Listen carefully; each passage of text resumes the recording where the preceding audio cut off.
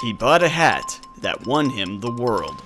Los Angeles native known as Hat King recently bought a hat that changed his life. Shortly after buying the hat, he won the lottery, cured world hunger, and even discovered he has healing powers.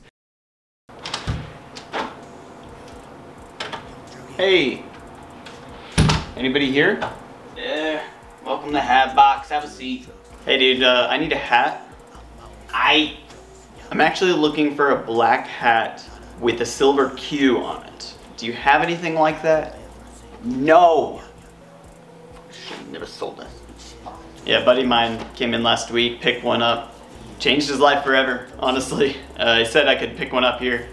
Bro, that hat was unique. One of a kind. Should've never sold that hat to that bozo. Why? Like, can't you just order another?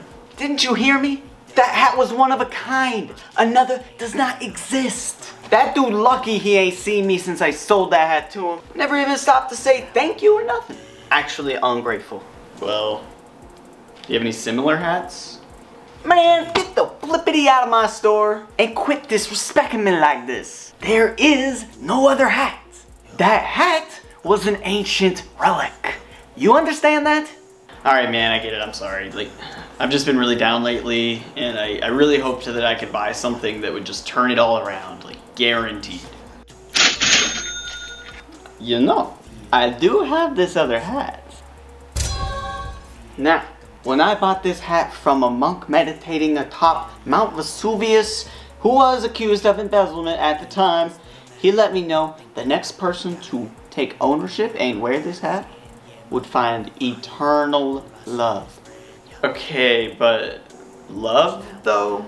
Yeah, bro, that unconditional love is real, bro. Eternal love? My slow, dumb, stupid idiot friend. Hey, let me explain.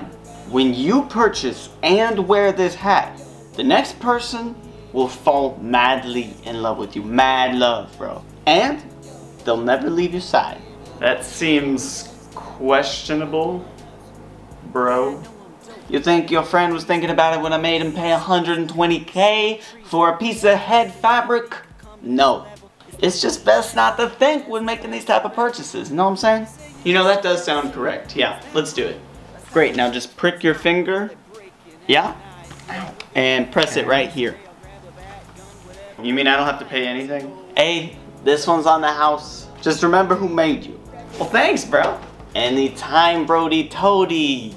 How do I look? Looking good? Looking cute? Now you have a good time. Alright, thanks, man. God, you're so beautiful. Talk to me, baby. Vin!